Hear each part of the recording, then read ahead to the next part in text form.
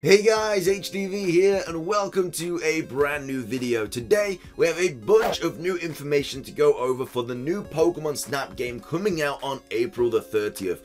IGN basically got to play the game for 30 minutes. They tell us about what they experienced. We get loads of new gameplay. It's a really cool video. We're going to be breaking it down for you guys today and also talk about all the other interesting things coming to Pokemon Snap, like voice acting, for example. So if you are excited for the video, as always, make sure to drop a like down below. Let's try and hit 550 likes. Leave a comment. Are you looking forward to new Pokemon Snap? Let me know, and subscribe if you're brand new. We keep you up to date with everything to do with Pokemon this year. With all of that out of the way though, let's get into the video and take a look at all of the new information about new Pokemon Snap.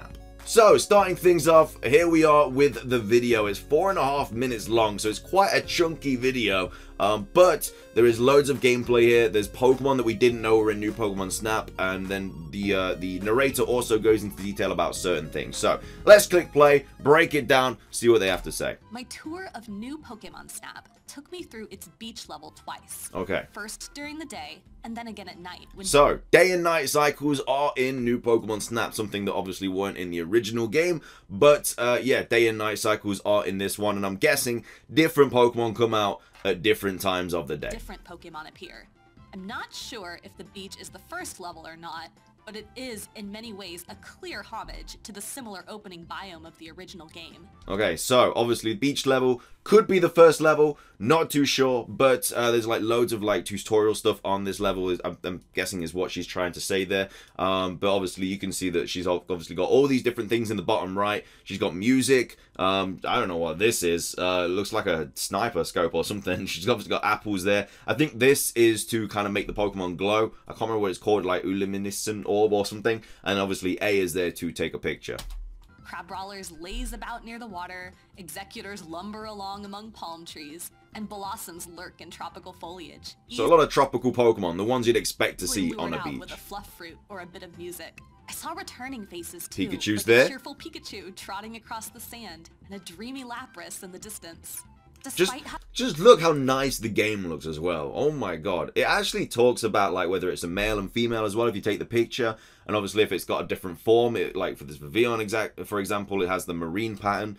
They've obviously got this kid in the top left who's basically saying go get him. I think that's just one of the characters. Having seen the same level at 2 different times a day, I feel I haven't even scratched the surface of what's in it. For one thing, the beach had a branching path midway through that I wasn't allowed to see an entire side of. And I'm sure there were Pokemon lurking in the water or bushes that we... So basically, what she's saying there is there was like a whole new part of the level that she couldn't access yet.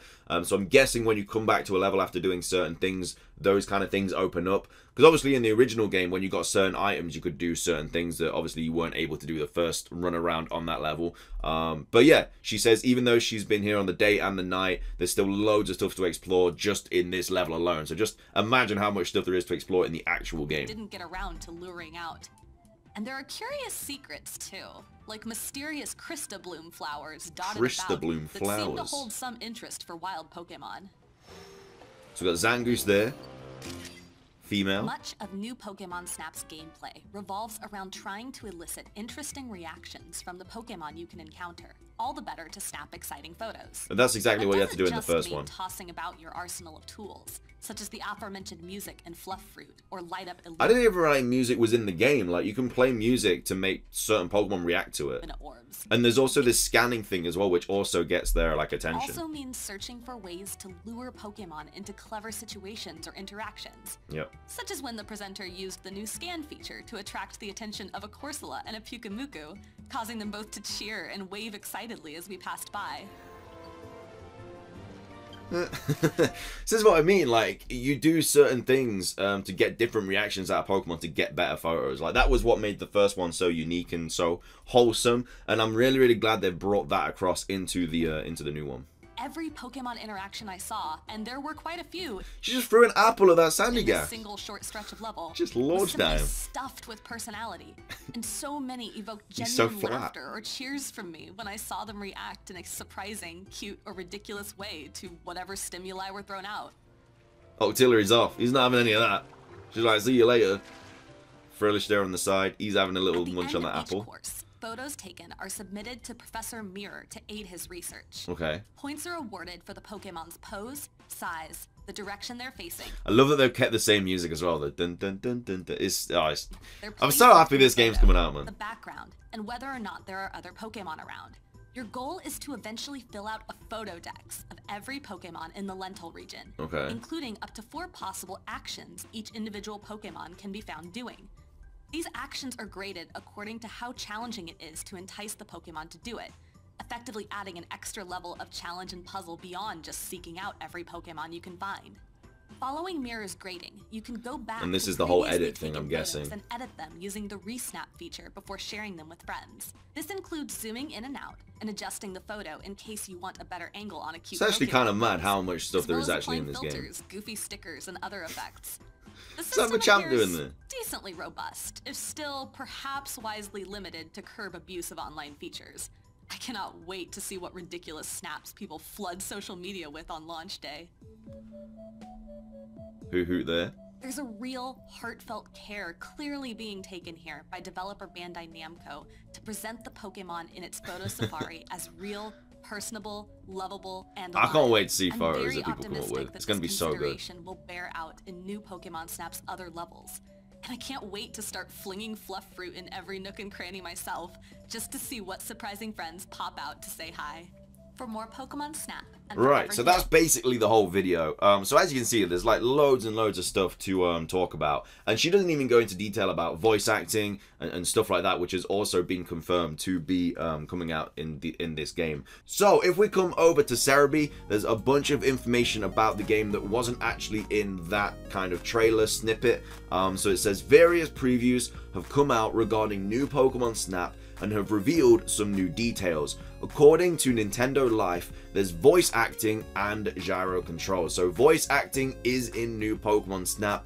Could be a step closer to finally getting voice acting in the main series games. Gen 9 could have voice acting. I feel like this might be like a little test subject, and if it does well and you know people are liking the voice acting in new Pokemon Snap, might push them to do it in Generation 9.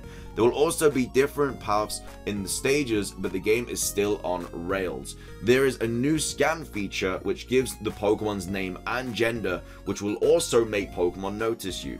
You can also use Illumina Orbs to lure Pokemon out as well.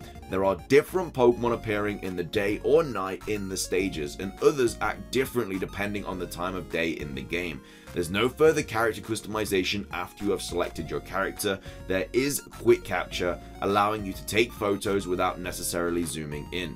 And then we have updated the Lental Photo Dex, which is here. So if you come to this page, it basically shows every Pokemon that is confirmed to be in new Pokemon Snap as of recording this video. So there's a lot of Generation 2 and 3 Pokemon, which I noticed. Quite a few Gen 4, couple Gen 5, couple Gen 6, couple Gen 7, and then the only Gen 8 Pokemon so far are the starter Pokemon.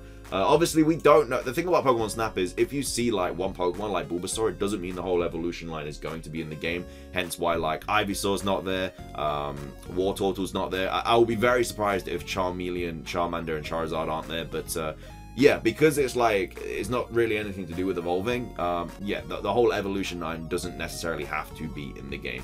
But this is the whole photo dex. If you guys do want to go take a look at this, it will be linked in the description down below. To see if your favorite Pokemon is in new Pokemon Snap. But there are quite a few star Pokemon in this game. Generation 1, Generation 2, Generation 3. I don't think the Gen 4 starters have been seen yet, or the Gen 5, but we have seen Generation 6, I think, maybe, and then 7 and 8.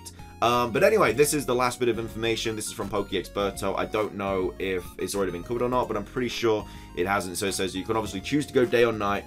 Pokemon can stop the Neo 1. So the Neo 1 is the little like kind of spaceship thing you're in. Not spaceship, you know what I mean, like the little technical device that you're in. And Pokemon can stop it. So I'm guessing maybe like a Rhyhorn or something like ram you, and it might like not exactly send you off course like they do in Jurassic Park, but it might like make you wobble and stop or something, which is good because when you stop, obviously it gives you time to take better photos, because when you're on the move, obviously you have to constantly like aim the camera towards like the direction you're moving. So stopping is very, very useful.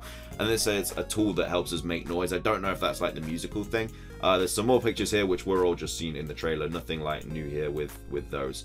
Anyway, it then goes on to say More information about new Pokemon Snap, you can go through different routes. So basically that was what the narrator was talking about earlier, where she had like that whole thing closed off.